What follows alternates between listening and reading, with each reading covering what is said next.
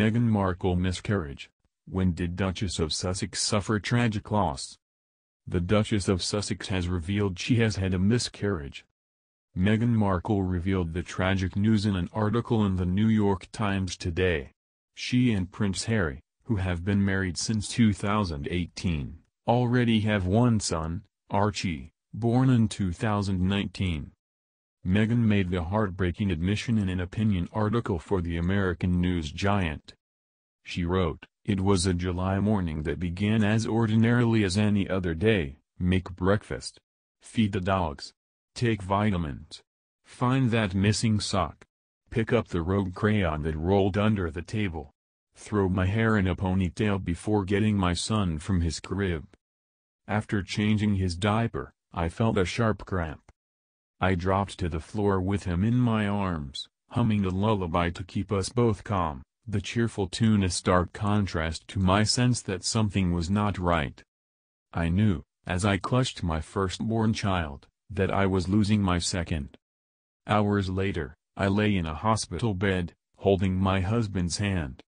I felt the clamminess of his palm and kissed his knuckles, wet from both our tears. Staring at the cold white walls, my eyes glazed over. I tried to imagine how we'd heal. The Duke and Duchess of Sussex have their son, Archie Harrison, in 2019, and currently live together in California. The royal family is yet to issue a statement on the news, and it is unclear if other members of the family were aware of the loss prior to this morning. In her article, the Duchess of Sussex reflects on the struggle that has been 2020, noting the loss and pain that has plagued many people who have lost loved ones to the virus and the civil unrest that took place in America earlier this year. She wrote, "We've heard all the stories. A woman starts her day, as normal as any other, but then receives a call that she's lost her elderly mother to COVID-19.